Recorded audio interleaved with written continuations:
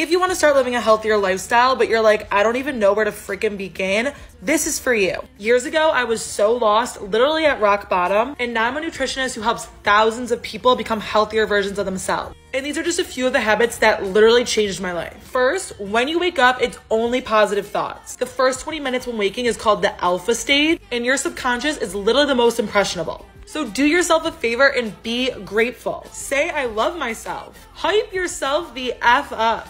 Number 2, ice roller on your face or a quick 1-minute cold shower. Cold therapy and helps so much with mental clarity.